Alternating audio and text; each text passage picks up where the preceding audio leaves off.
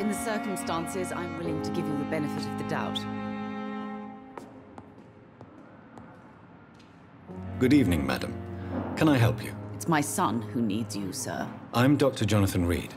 How can I help your son? I'm Beatrice Goswick, mother of Mortimer Goswick. Could you check on him, please, Dr. Reed?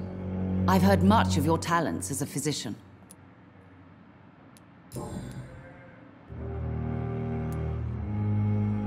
What can you tell me about yourself, Mrs. Goswick? Not much to say.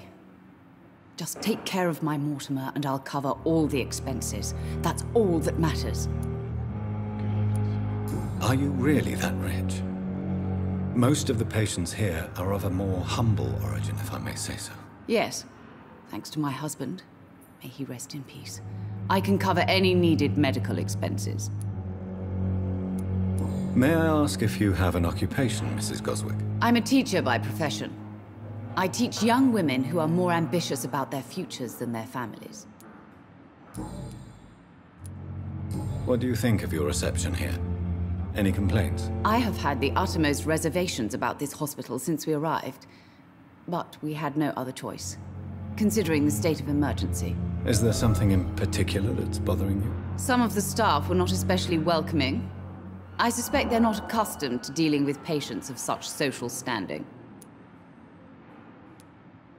Tell me more about your arrival at the Pembroke Hospital. What gave you such a bad first impression? The ambulance driver was quite rude, for a start. And that nurse, Miss Hawkins, seems to have quite a dubious attitude. What do you mean? She managed to secure a bed for my son despite the epidemic. It was a relief, but it wasn't cheap. She charged you for a bed? Yes, and I paid without question, considering the urgency of the situation. I share your concern, Mrs. Goswick. Be sure that I'll talk to the people involved. I don't expect compensation, Dr. Reed. But I'm aware such behavior would not be tolerated in other hospitals. I've read your son's medical report, Beatrice. It's not the flu or anything life-threatening. What has you so worried? He was at death's door when he was brought here. I just want him to be better as soon as possible. He's not out of the woods yet, you know. He might need to stay here longer than expected. Take care of him then, Dr. Reed. People here only seem to focus on contagious patients. I worry my poor Mortimer will be neglected. Goodbye, Mrs. Goswick. I'm all right. Don't waste your time. Good evening. I'm Dr. Reed. Can I help at all? No. Really? Why are you here, then? I don't want to talk. My throat hurts too much. I suppose that this pain is the reason you're here. Is someone taking care of you? Yes. And no. Could you at least tell me your name, sir? Mortimer. Mortimer Goswick.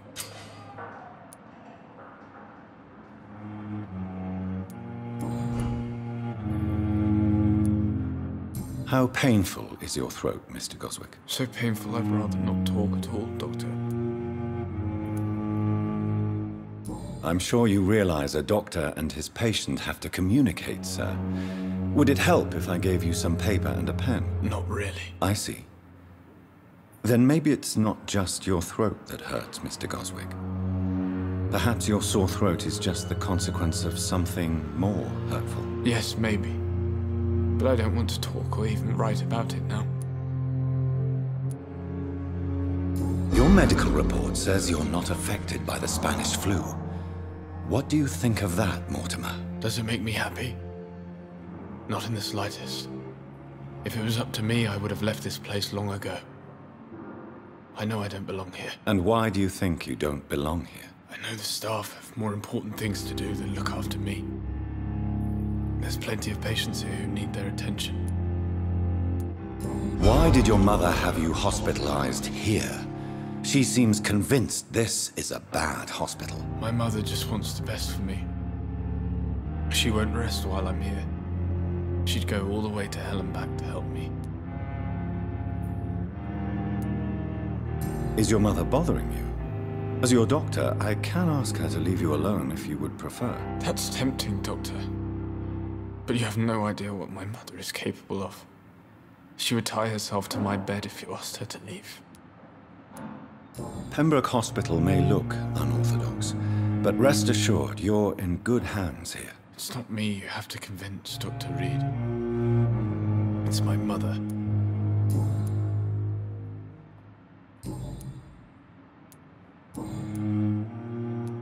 Tell me about yourself, Mr. Goswick. I don't want to talk, Doctor.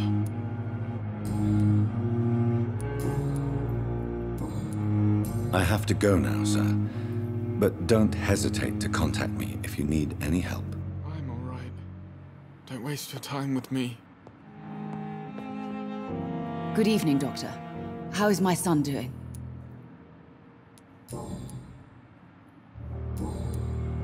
Goodbye, Mrs. Goswick. Like a book. I never could keep anything from her.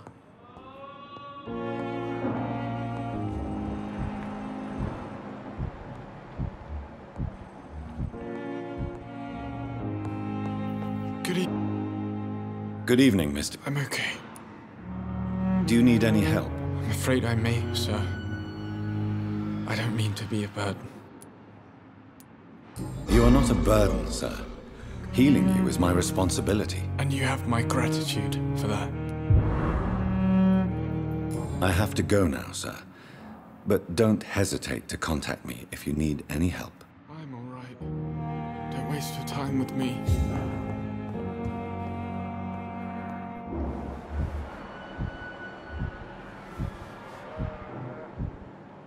I will not let you down, my boy.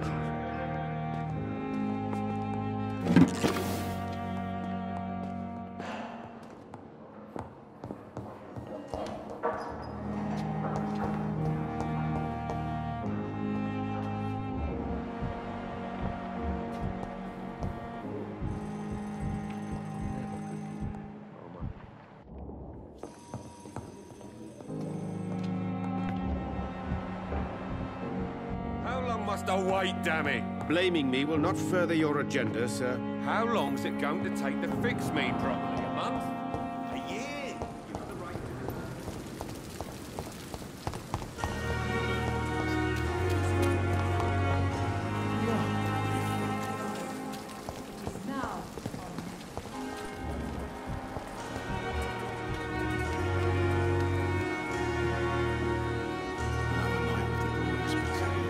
That was fast. I'm afraid the trail of breadcrumbs leads beyond the hospital premises. I must leave for a time. Is that so? Why? Now it's time for you to be patient. It would seem that your blackmailer is part of a more complex machination whose root is in Whitechapel. Machination? Do you suspect another immortal is involved? I hadn't considered that eventuality. Do be careful, my good doctor. When immortals are involved, the stakes tend to escalate quickly. I'll return with case solved or carried on my shield.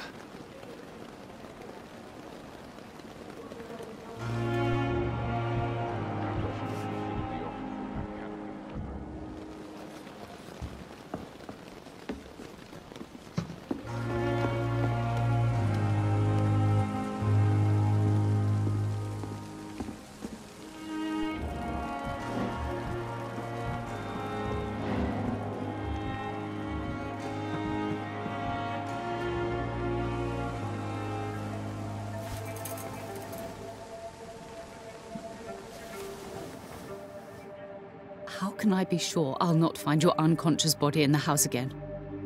I promise you, you'll not find my unconscious body. For God's sake, how can you say such a thing? How can you refuse to listen? I tried to warn you for so long. No, I won't let my only son die.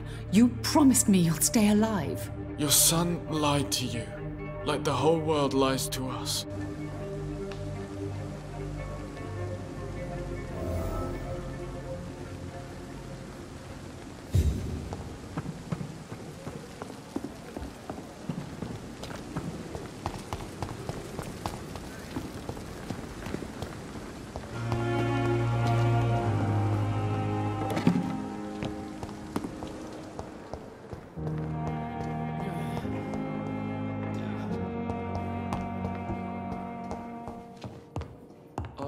let you down, my boy.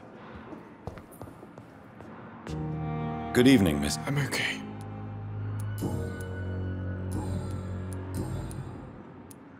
Admit it, Mortimer. Your mother had you hospitalized here because you tried to kill yourself. Yes, it's true. All right, then.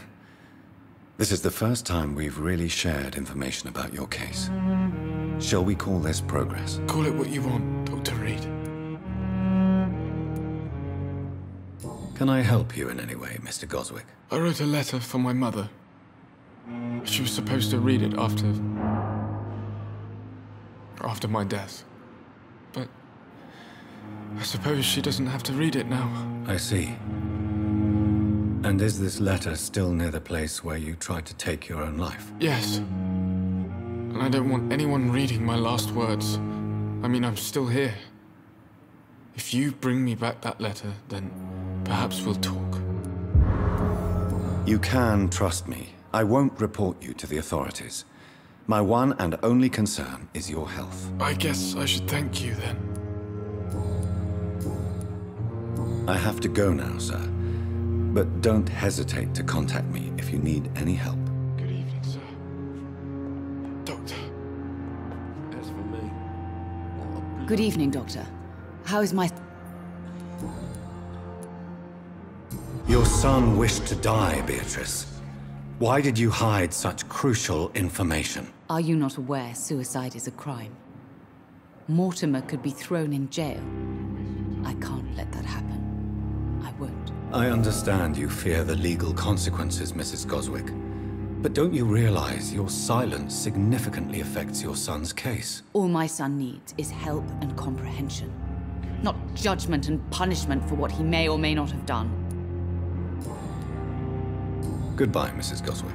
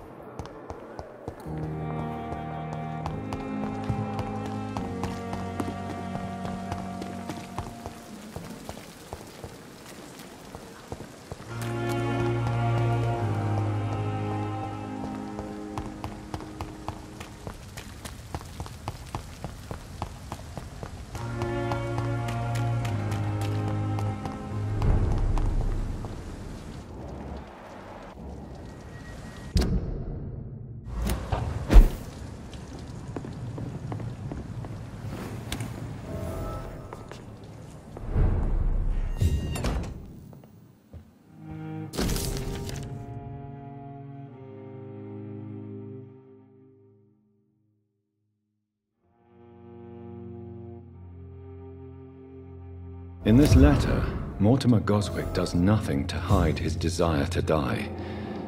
I could give it to his mother, but doing so would betray his trust.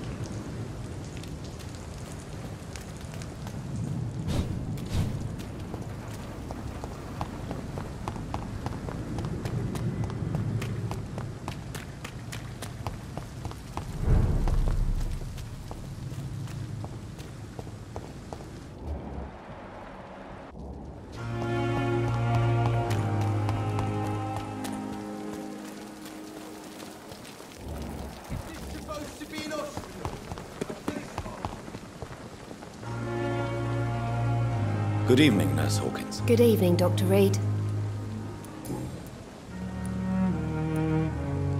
Milton cheats patients out of their money at this hospital, Pippa. Are you his accomplice? Yes, I am. Is this your definition of being useful? By abusing the sick and poor? No. It is my definition of getting out of this useless life once and for all. Whose idea was it? What difference does it make? We did it together, and I'm guilty as charged. Answer my question. It was my idea first, even though Milton would say it was his, to protect me. Why do you do it? Why not? Most of the sick who paid for a bed are already dead, or will be soon. Don't you see the futility of all this? How can you be affected by the misery around you, and be so heartless at the same time? Which is the real you, Nurse Hawkins? I could ask you the same question, Dr. Reed. Are you more real when you lie to a dying patient, or when you grant him useless medication? Pippa, are you sure you want to leave this hospital? To become a nurse was a little girl's dream. But in the end, I don't feel that useful. I want more. I want to make things change.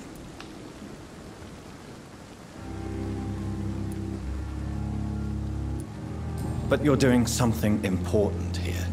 For all the patients who need your help. We save lives, sure. Each time we send a cured patient home, it's a relief beyond words. But since the epidemic, I feel so powerless. What steps are you prepared to take to feel more useful? I don't know yet. My sister believes that the real fight is in the streets nowadays. Maybe she's right. Maybe this is what I must do. And what about Milton Hooks?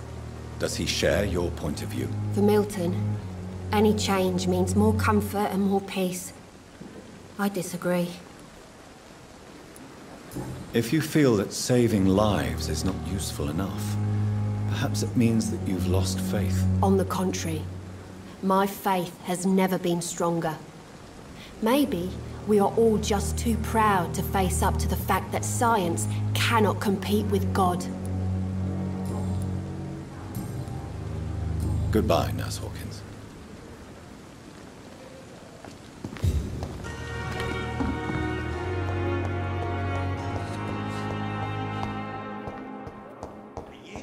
You have the right to disapprove of our methods, and you will kindly Good evening, apologize sir. when you're feeling better. Doctor.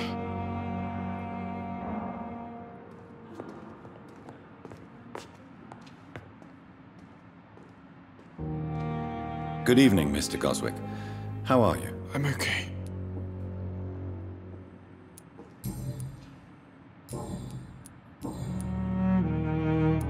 I've read your letter, Mortimer. You wrote about an unbearable feeling of despair, while the world crumbles around you. Tell me more about it. There's nothing more to say, really. It's hurtful, it's unbearable, and I don't ask anyone to understand what I feel. I'm willing to give you the benefit of the doubt.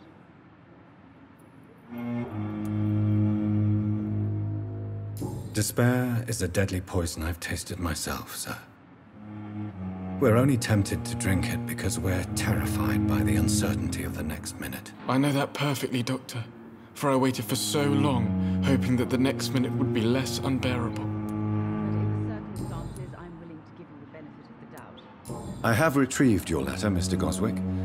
I can assure you that nobody read it but me. Thank you. This is for you, then. For your help. And for your silence. I think you should talk to your mother. It would be good for both of you. Thank you, Dr. Reed. I'll think about it. Now please, let me be. I have to go now, sir. But don't hesitate to contact me if you need any help. I'm all right. Don't waste your time with me. Good evening, Doctor. How is my son doing?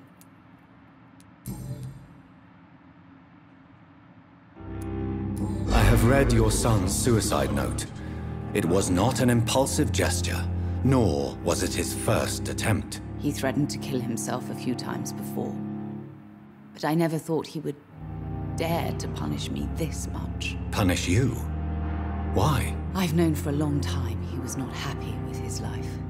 But I always hoped he cared enough to avoid making me suffer like this.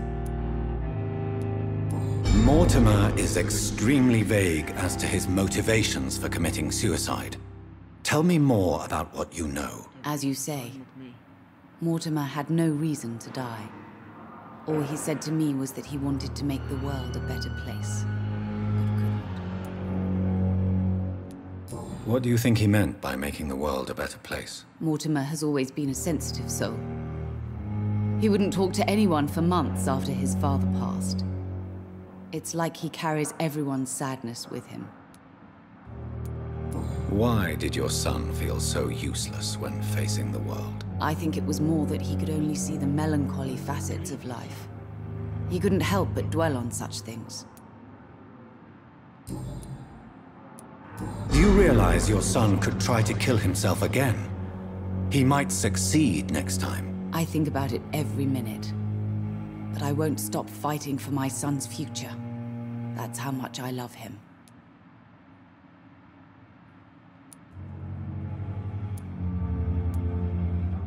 Your empathy is remarkable, but I fear that your son's decision to end his life has already been made. How dare you talk to a mother like that? Talk to me like that? I'm only trying to be honest, Mrs. Goswick. As painful as this fatal end may be for you, you have to accept this is a possibility. No, I'll never accept it. If my son was to die under your care, well, you have no idea what I'm capable of, Dr. Reed. Goodbye, Mrs. Goswick.